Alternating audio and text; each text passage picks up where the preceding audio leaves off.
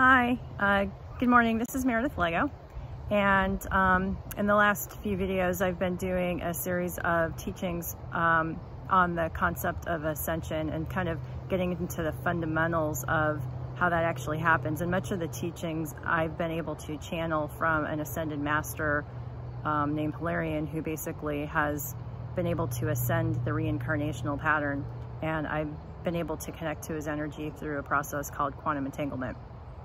And oftentimes he tends to focus on like loftier topics that don't necessarily get into the day-to-day drama that we experience in the world.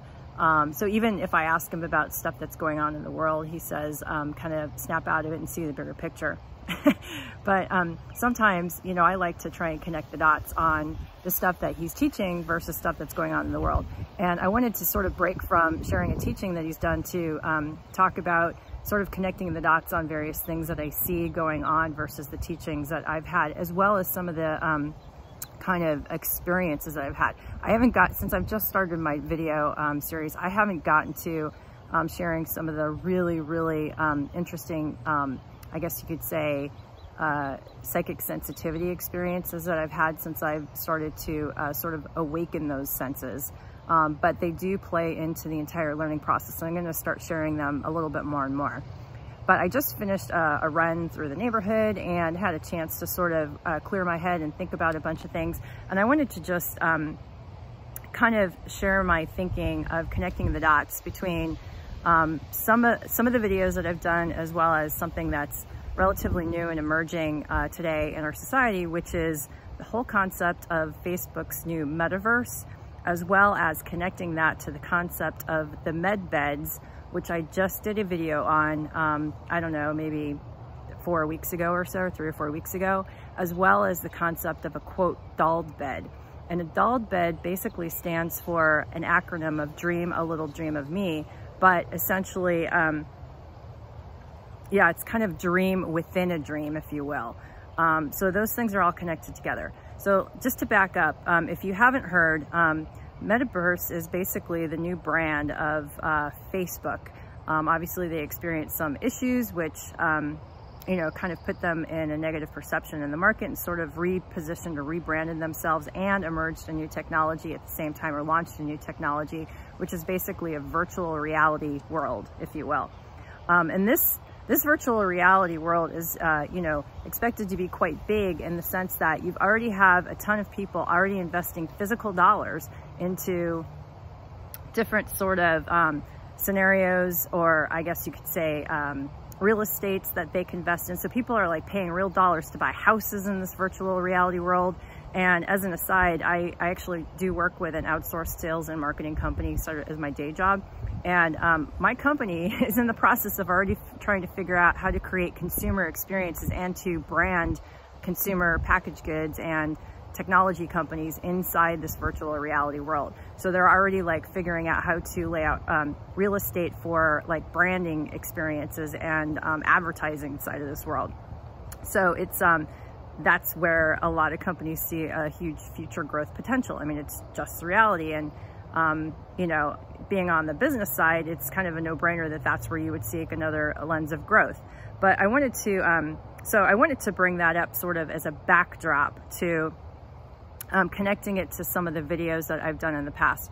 So I've done, you know, so if you've watched the videos, and I highly encourage you to watch from the very beginning, basically Master Hilarion has set up the concept, or the understanding that we essentially live in almost a virtual holographic simulation. And basically within the simulation, consciousness is enabled to be put into a situation where you can manipulate your reality based upon your intentions and your thoughts, or your thoughts, your intentions. And as they're magnified by emotion, that essentially sends off sort of a sound vibrational signal that can then essentially construct patterns of, you know, various electrons and atoms, basically construct a reality around you.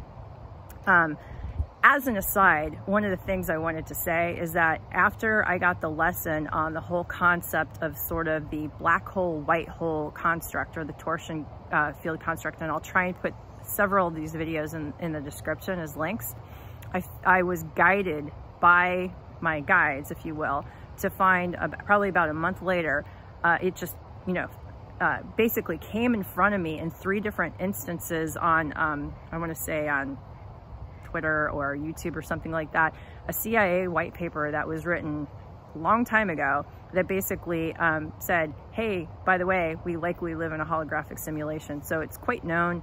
I guess even the CIA had studied it and sort of known about it, but it was now just coming forward. So I think that's an interesting scenario about how when people are ready, when their frequency is ready, they sort of start to unlock the keys of getting access to certain information. And that's just one of them that I unlocked, to be able to not only download the information from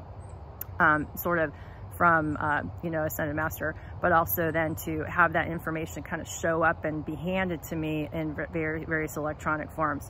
But that being said, you know, obviously I was getting these experiences and learning about it. At the same time, I think earlier than I actually was being handed these lessons, I had some very, very interesting experiences happen to me.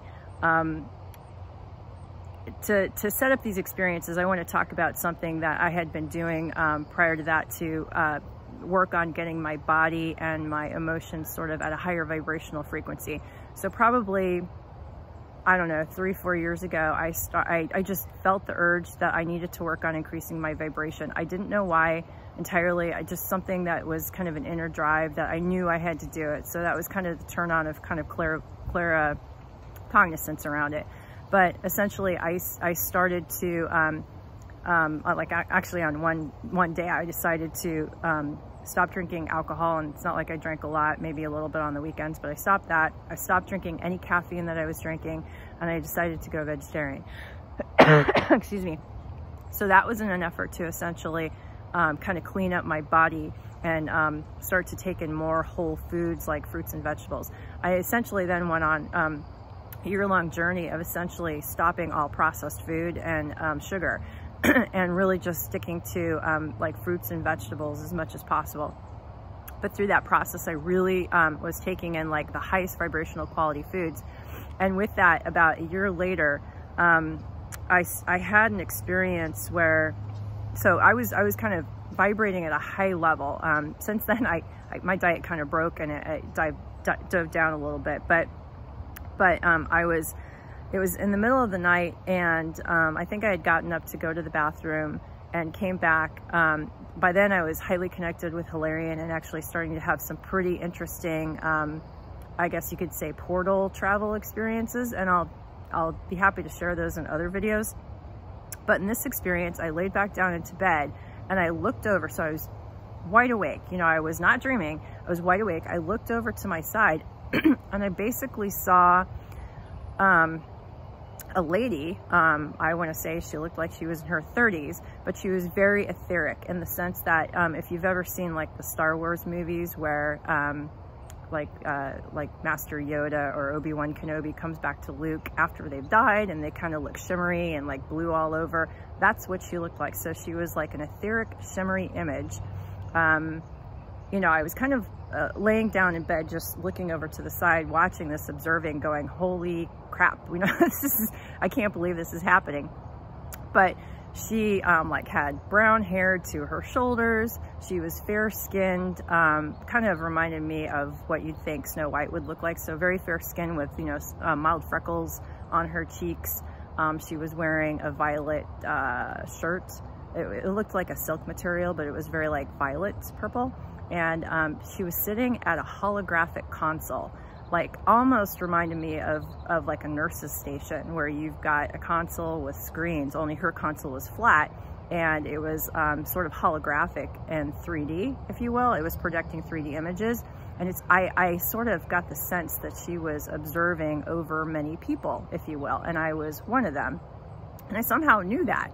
And I'm just watching her, trying not to, I guess, change my state of consciousness in the moment because I was fascinated by this. And then she saw that I saw her, like she noticed that I was watching her.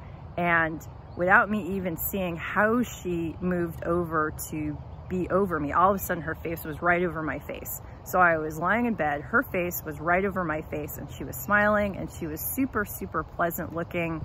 in the sense that she looked like she was very, very nice and loving. And she kind of reached her hand up over my head, if you will, and started like looking like she was hitting buttons. And all of a sudden I was out cold. Now that was pretty interesting. I happen to have some relatives who are very, I would say, connected into astral travel and to having been able to sort of maneuver their bodies into different dimensions. I actually only started connecting and learning from them about these topics, I want to say, the last 3 years or so. But they did describe to me as I was going through my learning journey, and did affirm also what I learned from Ascended Master Hilarion, that there are essentially these concepts of kind of med beds, or they call them impact beds or dulled beds. They refer to dream a little dream of me, where essentially we're in a situation of in beds in simulations at some other location, and our consciousness is entered into kind of this 3 density reality, if you will. So what that relative said to me is essentially, you almost, like, your vibrational frequency had gotten to such a high level that you almost were able to wake up from the experience. Now, if I had waken up, I would have died in this reality. So probably better that it wasn't, because I've got kids and a family and stuff like that. But, you know, that kind of was the experience of what he was indicating to me was going on. So that was kind of one thing that I wanted to first set as a backdrop before getting back to the whole Facebook Metaverse concept. But I also want to set up a second experience that I had. Now, this one was more in a dream time, and often what I found is that guides actually do reach out to you very much in dream time, because you're sort of at the right in some senses you're kind of in your astral body, but essentially you're able to connect in a different dimensional plane. So if you're on an awakening journey, it's very important that you start to learn how to become more lucid in your dream experiences, because you can turn a lucid dream very much into a true astral experience where you're very conscious, you're very aware of your decision making, and you can kind of go anywhere with a thought in that moment, but you can consciously do it. So in this particular experience, I was actually astral, in the sense that it wasn't a dream. I was very much in an astral experience, and I found myself having experiences almost like the movie Inception. If you've ever seen that, that's a movie with I think it's Leonardo DiCaprio, but essentially they have a technology that allows them to sort of go into dreams. And sort of manipulate sort of scenarios within dreams and other people's dreams. And they also are able to kind of create layers of dreams within dreams within dreams, so they can kind of go deeper into the dream time. And half the battle is trying to figure out how to get back up and ascend out of that deeper layer. But in this experience, I was finding myself sort of waking up and then realizing that I was still in a dream, and then waking up and realizing that I was still within a dream. It's almost like a multi-layered onion, where you're slowly trying to go up and up and up. And as this was happening, I was lucid in the experience, and I had guides with me, and they basically said, "Oh, you figured it out. That's what this is all about, for you to figure out how to wake up from this situation, so that you can wake up in the next situation." So what that basically implied is that, you know, our job in this life is to figure out how to wake up out of this situation. And as part of that, they also explained to me and actually showed me technology that they use in order to essentially, and I think I described this in the last video, but they have technology that they essentially use to, I guess you could put in virtual reality players or characters that we can interact with, both for concepts of sort of learning and growing, but you know, so some of it is real, some of it is kind of like constructs that they create inside of the simulation. Oh, my doggy's coming here to play with me. So that was very interesting. So they literally were showing me the technologies that are used to kind of underpin this whole thing. Now, with those two backdrops in mind, the fact that, okay, we're kind of already settled into a simulation number 2, and that there's sort of, there was this at least lesson, and I'm not sure if the reality is that we're in multi-layered simulations, or the fact that, you know, it was a message to try and wake up from this one going forward, similar to how I almost woke up from the experience of seeing that lady, or that guide, I would call her operator or guide, in my bedroom, because I, as an aside, did get together with, let's say, a reader, if you will, and it was confirmed that it was definitely a guide. So I would consider that person in my room to be like the operator, maybe similar in the movie Avatar, where you've kind of got that whole team of scientists sort of watching those individuals going into the Avatar reality. Might be the same thing. But so she, you know, they're essentially kind of laying that out for me as a teaching and as a lesson of sort of wake up. And now I want to go back to the whole concept of the Facebook metaverse. So this is a situation where you know, company is setting up a technology for us to go into a virtual reality inside of an existing virtual reality that we're already in. And so essentially it's descending consciousness as opposed to ascending consciousness. And, you know, it kind of takes us down a layer, if you will. So it takes us a level deeper within the onion, if you use that analogy. And it creates another dream within the dream scenario. And so, you know, I'm obviously here. I've set up this whole YouTube video to talk about Ascension science, so that we can learn to sort of wake up and take control of our being, can take control of our consciousness, take control of reality, and become truly accountable sovereign beings, understanding who we truly are, which is a connection to all that is. We aren't separate from anything. And so, you know, obviously everybody has free will choice, and one of my future videos is going to be on the concept, if I don't post this one before or after, basically I'm about to post one on the concept of free will choice, and it's so important for consciousness to learn through. So, you know, everybody has a choice of how to engage in this experience that we call life.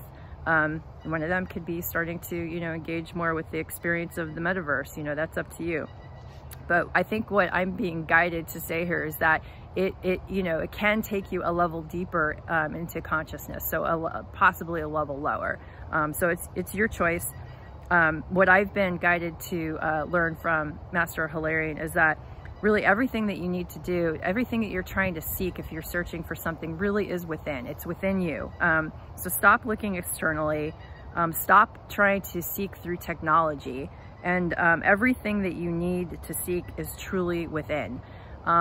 In fact, we have the ability to travel anywhere we want to just by going within. I've done it before. Maybe you can't take your physical body there, but you can take consciousness there. You can have experiences by simply going within.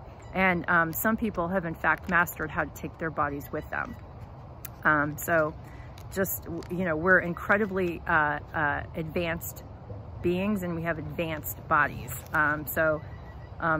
You know, better to use your own technology instead of external technology. The other kind of message that I thought was interesting that tied to this concept, now this is a message that Hilarion did give to me and that I did channel actually earlier this year, is that heaven, so this is kind of like messed up writing that I have before I've typed it up, so I may stumble over the words, but heaven is in the heart of all men, a place of being, not a physical destination. So again, heaven is in the hearts of men, or, you know, obviously women. It's not a place, it's not a physical destination. Find your heaven by letting go of those fears and emotions that bind you in handcuffs to a dense reality. Free your passions and joys, and soon your outer world will reflect your inner world. So again, it's just another reminder that, you know, it's all those triggers, all those traumas, all those fears that we tend to hold on to, that creates denser sort of emotional vibrational patterns as we sort of construct our bodies, because really our bodies are a construction of our consciousness. And it's really holding us on to a very dense pattern of reality. I mean, we elected to be sort of in this kind of third density construct, but we very much have the ability to sort of rise above it. And the idea is to go within, execute what brings you the greatest joys and passion, and ultimately your outer world's going to kind of mirror or reflect your inner world. One of the things that I've learned from this is that I'm likely not going to engage as much with the metaverse technology because I'm actually trying to go in the other direction. So I just wanted to share that perspective, and I hope you have a great rest of your day. Thanks. Bye.